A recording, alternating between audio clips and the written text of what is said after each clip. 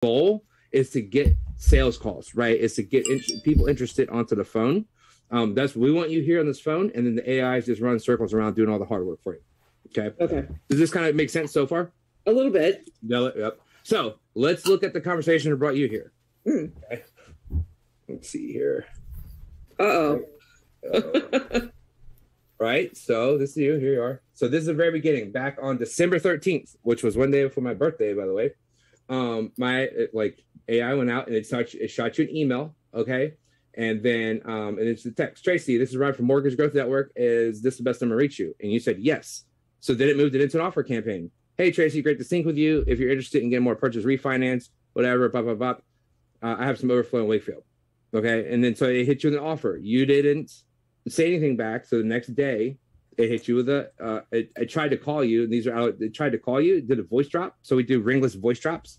So it just did a ringless voice drop, which is you got a voicemail that sounds something like that. And it's like, hey, I tried calling you. It comes back to back. So it's like voice drop, then boom, back one. You said, sorry, I'm on call still, whatever. And then you said, I'm on calls.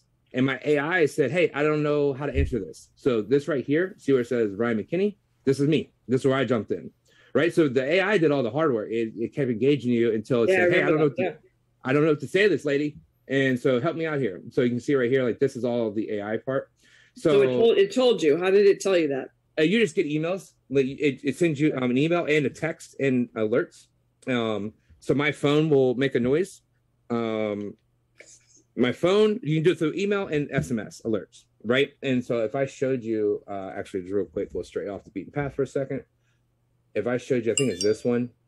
Yeah, see, these are all the different kind of alerts. It's kind of monitoring this. And we'll talk about like how quickly we can get it so it's automated. But I will tell you this. We have a client right now in the real estate client, and they are running 10,000 messages a day. They have a big team, and they're running 99%, like 95, 99% automated all the way to the sales call. Like there's almost no interaction inside of this thing because it grows, it gets smarter the more that it's used. And we'll get into some of that.